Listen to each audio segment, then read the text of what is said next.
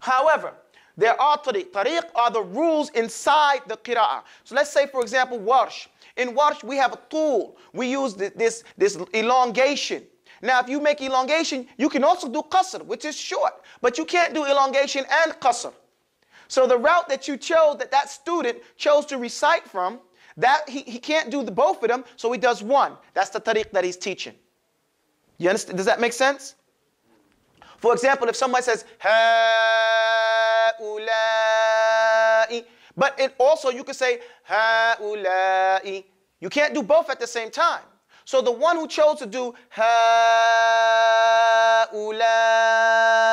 like that, just for the word, he's going to teach that way. But another student, he's going to teach ha-ulai. Maybe he has a student that has asthma, so he teaches them to say ha-ulai. And that's the narration that he goes through. And that's the tariq that he takes. And so they might get in an argument, hey, well, every time I recite, I say ha-ulai. You can't say that. Like in Hafs. Hafs does a lot of qasr because you hear Husri doing it that way. But at the same time, you can make it tul. A lot of people don't know that. You can make it 6. It's allowable. But because one thing is allowable and another thing, if you do that, becomes unallowable, that tariq, whichever one you choose, and there's a rule. You have to do, if you do it one way in this place, in another instance, when you come in that same instance, you have to, you come at another place in the same situation, you have to do it the same way. For example, if you start off and you say, A'udhu billahi minash shaitanir rajim. Bismillahir rahmanir rahim. They have to be together. You can't say, Alhamdulillahi rabbil alameen. You see the difference? I said, Alhamdulillahi rabbil alameen, and I made it short. But I started off by saying, Bismillahir rahmanir rahim. You see? So if I extend it in one place, I have to extend it in all the other places that are like it. Does that make sense? Okay, so we're going to go through it like that. Here, the tariq refers to the rules that the direct student of the Rawi chose to stick to. Okay? Warsh, according to the tariq of Al-Azraqi. That's the route we're going. Okay, we're going to go, if you want to know, the tariq of Al-Azraqi. Okay? If you want to know of Hafs, according to the tariq of Abu Muhammad ibn al-Sabbah. Okay? His name is Ubayd. Ubayd al-Sabah. Okay? So we're taking that route. And Khalaf, according to the tariq of Ahmad ibn Uthman. Rahimahumullahu jami'an. But those names don't mean nothing to you right now. It's not even a big deal, but we want to know. Now, reason why I did that, go up, is because what people think is qira'ah, what people think is riwayah, what people think is tariq is really just tilawah. Okay? What people hear all the time, when one person says, A'udhu billahi minash shaitanir rajim. And then another person says, A'udhu billahi minash shaitanir rajim. They think that's different qira'ah. It's not different qira'ah. There are different modes of tilawah. There are 4 modes of tilawah. The first one is called tahqiq. The first one that I did, A'udhu billahi minash shaitanir rajim. That's called ta'limi or tahqiq. It's to teach the student. It's done in a slow, deliberate manner. All of these keeping hold to the rules of tajweed so that the student can hear it and understand what letters are being said. It's called the first style of tafsir because the tafsir of the Quran is explained to you what the Quran is. Here you're being explained to what the letters are and how to recite them. Okay? So, tahqiq is to recite the Quran in a slow, measured way, educating the listener in the process of exactly what letters are being said and exactly how long to hold them.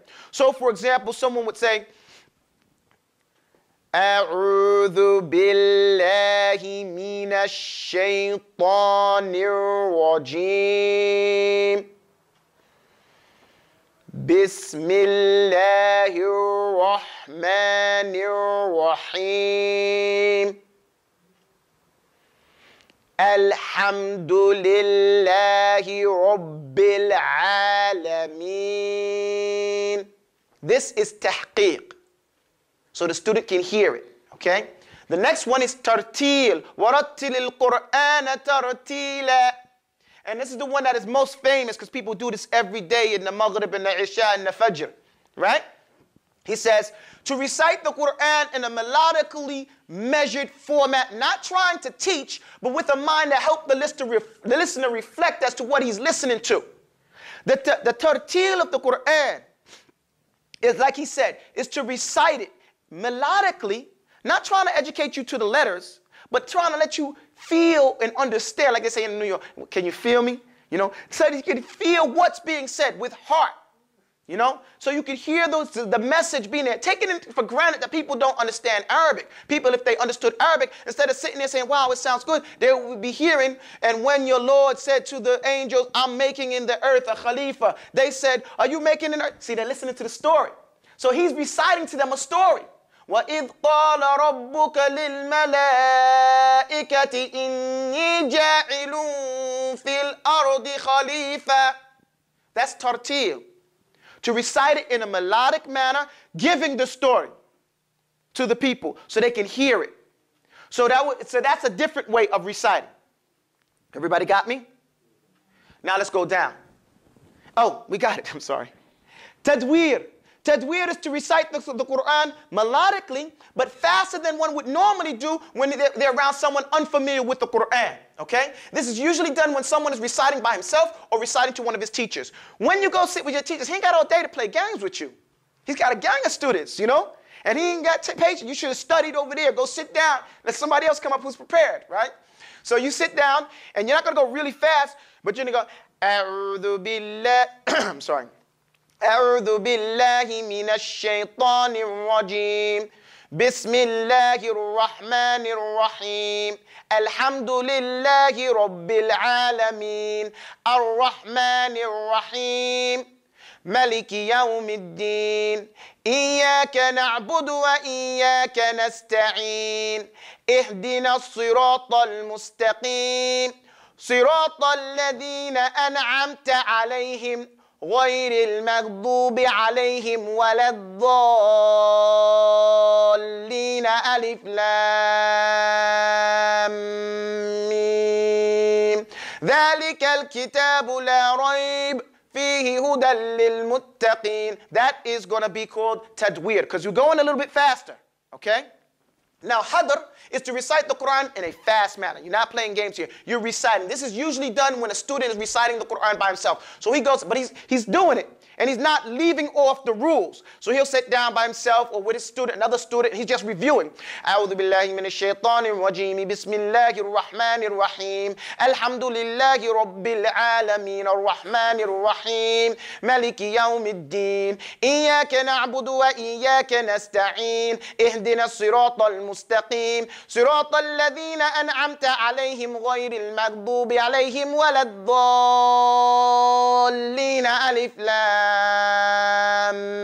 ميم ذلك الكتاب لا ريب فيه هدى للمتقين الذين يؤمنون بالغيب ويقيمون الصلاة ومما رزقناهم ينفقون والذين يؤمنون بما أنزل إليك وما أنزل من قبلك وبالآخرة هم يوقنون أولئك على هدى من ربهم and so on, so on, so on. Going fast like that, that is called hadr. And I did it like that just to show everybody how fast the Quran can go.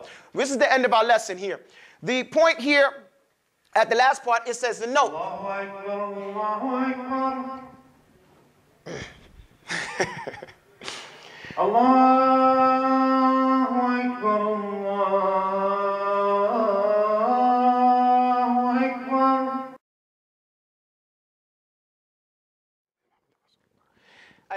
As a last point, I would like to say that all these modes of recitation are done while holding fast to the rules of tajweed. It's not that you do them and just do anything else, but those are different ways. And what someone else does now in beautifying his voice to recite, as long as he's holding to those rules, he can recite in those different ways. And that's considered tilawa, not qira'ah, not riwayah, and not anything else, okay? أقول قولي هذا أستغفر الله لي ولكم. Alhamdulillah. Let's go upstairs and offer salah with the brothers, inshallah.